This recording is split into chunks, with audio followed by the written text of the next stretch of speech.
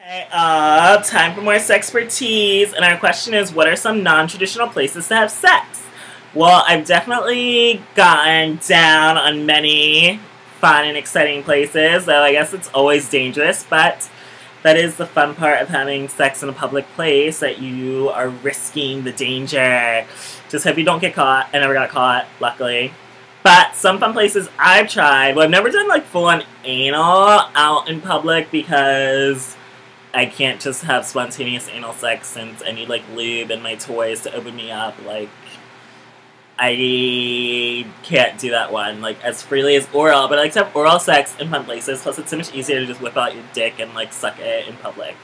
Like, I've done it in a park before. Go to like a hidden area on a trail and find a secluded spot, whip out his dick and start sucking. Though I did get a bug bite. That is a risky maneuver.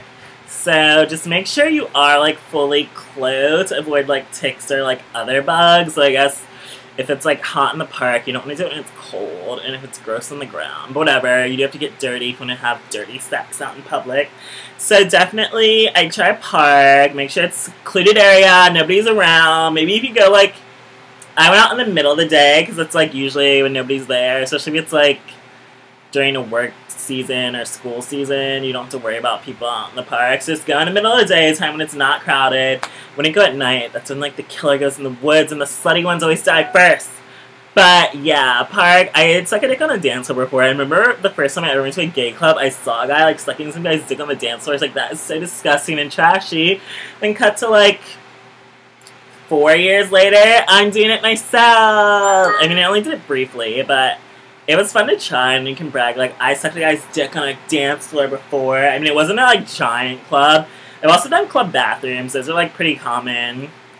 I've sucked a lot of dicks in club bathrooms. I think it's fun. You sneak off into a stall, or even, like, restaurants, especially if you find, like, a nice restaurant that has, like, a full, like, door on the stall where, like, you can't even see underneath. Like, that would be perfect for hooking up in. I mean, just make sure it's not anywhere crowded or where there's, like, a line, or there's no bathroom attendants, because they can be real killjoys. So I feel like most places don't have them.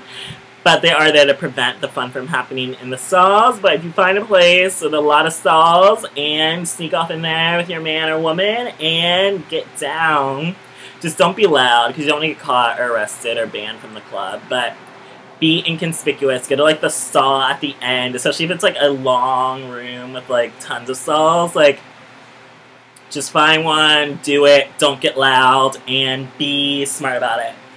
Also, where else is a fun place I've tried it? My friend did it in like the back of a truck. He like went outside the club and fucked some random guy. But I mean, I've never done it in a truck that I can remember. I've sucked dick in a car before. That's fun. It's dangerous. But it can be romantic. I remember picking up this hot Jersey by Juicehead with a girlfriend in New York City, and like blew him while I was driving around the city, though I didn't really get to see the scenery since my head was in his crotch. But that can be fun too. Always try new fun places. I've done it like everywhere in the house. Shower, basement, bed, floor.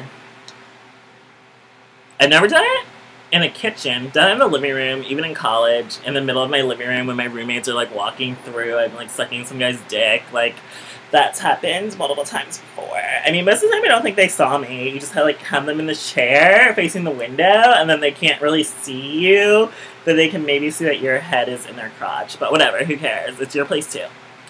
But yeah, lots of public places are fun. Those are some fun places. I've never tried it at the beach because, well, I usually never meet guys at the beach, and I don't want sand in my areas. It's like annoying enough to clean out sand in the rest of your body, or even a towel. Like, I don't want sand in my crotch.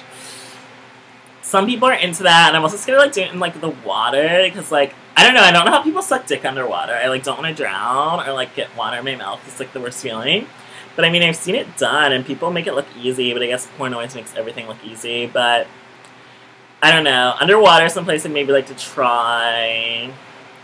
Maybe in the back of a truck. That could be fun. I have a trucker fantasy. I want to try that. Though I guess it wouldn't be like any different than when I sucked dick in a car before. But yeah, I've never done it at school. I'm not a student anymore, so that's not gonna happen.